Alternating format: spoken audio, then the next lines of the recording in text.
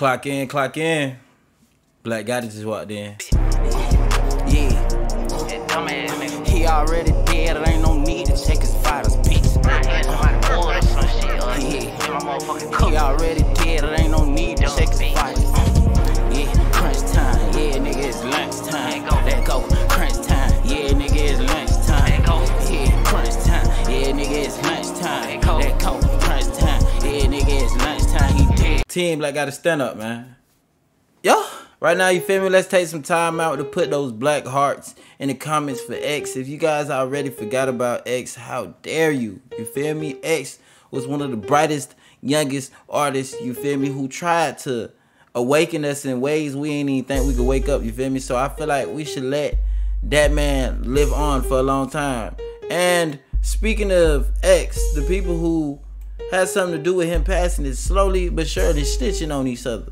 Y'all big stupid ass, you feel what I'm saying? Now, not only are they snitching on each other, they snitching on each other to get out. And I want to see how that works out, you feel me? Before we get into the rest of the video, quick commercial break. If you like these videos, I'm pretty sure you're gonna like these videos. Not only would you like them videos, you would also like these videos.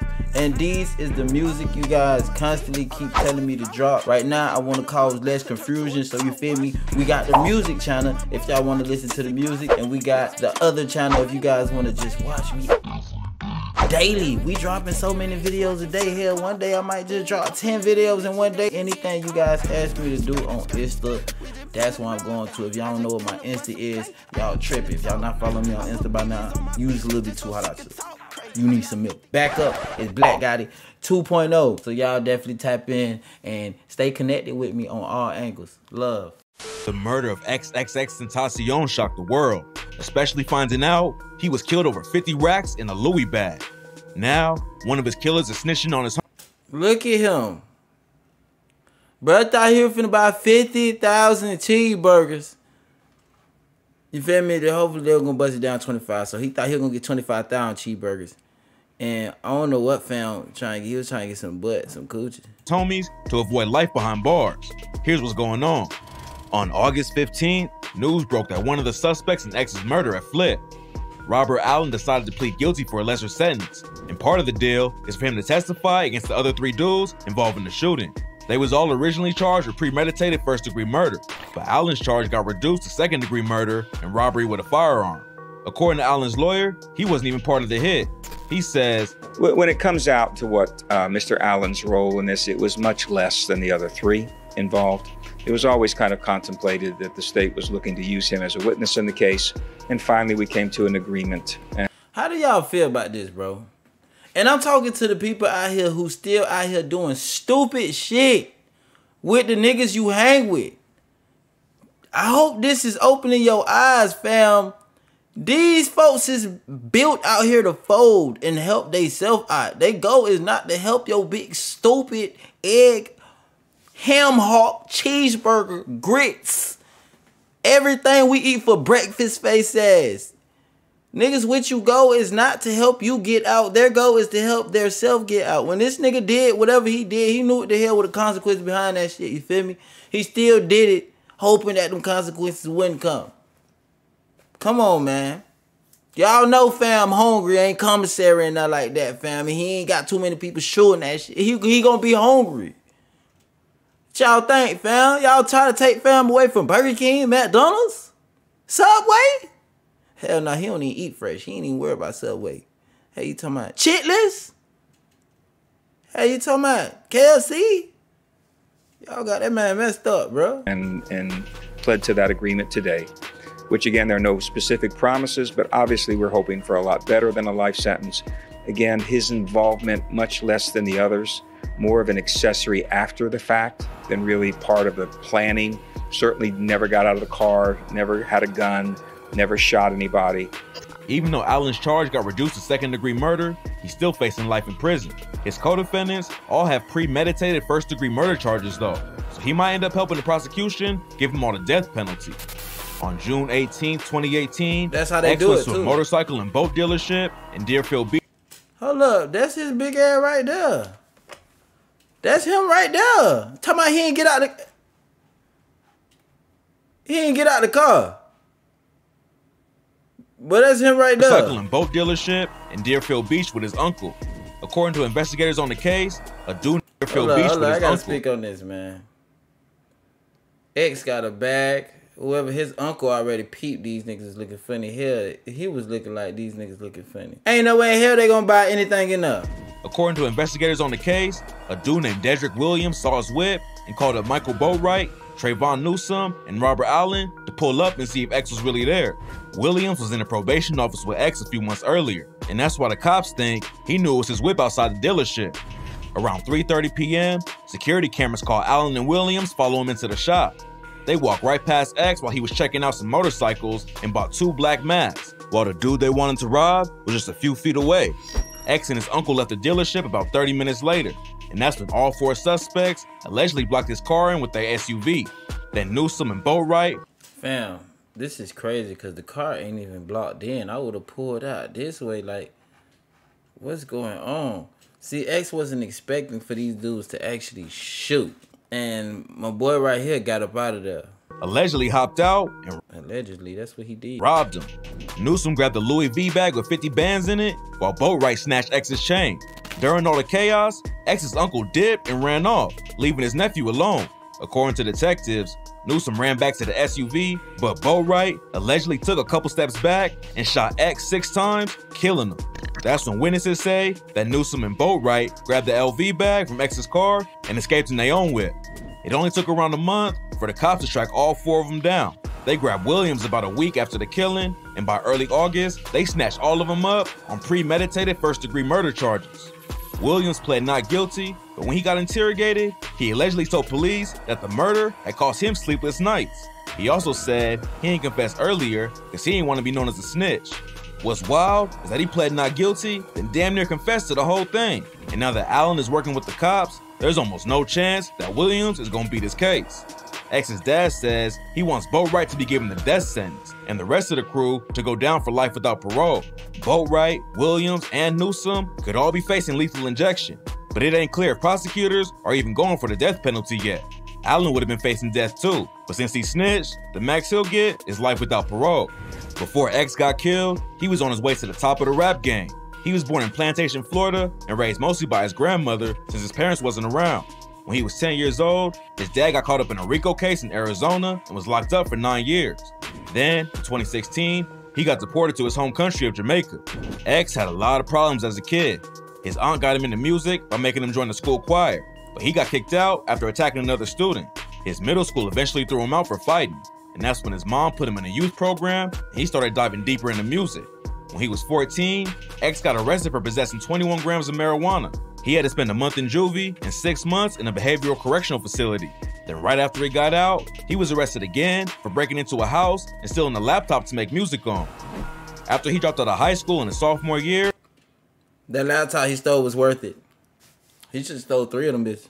X got locked up in juvie again on gun charges, which is where he linked up with Ski Mask the Slump God and started rapping. When they got out of juvie, they started hitting houses together for cash. X used some of that money to buy a mic, and that's when they started making tracks and posting them on SoundCloud. X joined Ski Mask's rap crew, Very Rare, but then split off and started his own group called Members Only. Ski admired X's talent, so he decided to join Members Only too. X dropped his debut album in 2014 and followed up with more projects the next year. He was working at a call center in 2016 and trying to get his rap career going at the same time. So he decided to take music seriously and moved in with Denzel Curry. It seemed like X was really trying to focus on his career, but then a couple months later, he was arrested for robbery and assault with a deadly weapon.